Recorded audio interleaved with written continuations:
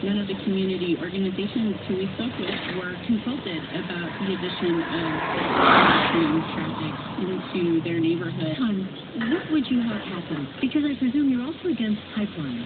And people say that rail is the only safe way other than pipelines to transport oil, which is still needed until fossil fuels are replaced, which they are not right now. What would you have happen?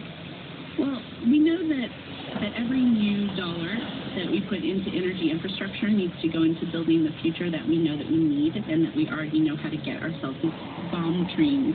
This is what you and other protesters call them, bomb trains. Canada levels an entire downtown kind of resistance and show that we're going to stand up for our own health and safety in our communities and in the communities all around us, that we can begin to stay strong.